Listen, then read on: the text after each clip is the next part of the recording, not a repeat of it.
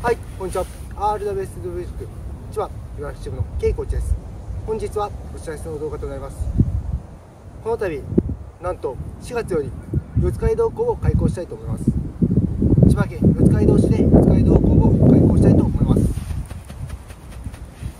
詳細の方なんですが、無料体験会を行いたいと思います。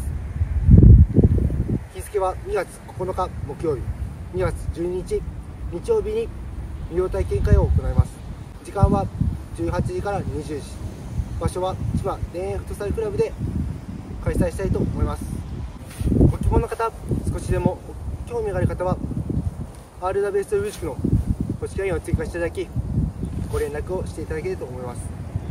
いずれも定員が15名という形で今回は開催させていただきたいと思いますので、よろしくお願いします。ドリブル塾では R.W.Sドリブル塾の基礎の練習と緩急を使ったドリブル、そして試合で行えるドリブルをご指導させていただきたいと思っております。また開校に従ってスローガンを決めさせていただきました。スローガンは、みんなから愛されるサッカー選手になろう、みんなから応援されるサッカー選手になろうです。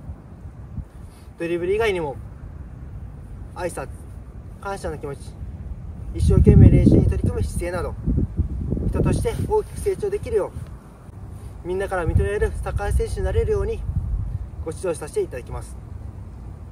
四街道校は毎週木曜日18時から20時に活動する形となります。お待ちしております。サッカー楽しみましょう。ご視聴いただきありがとうございました。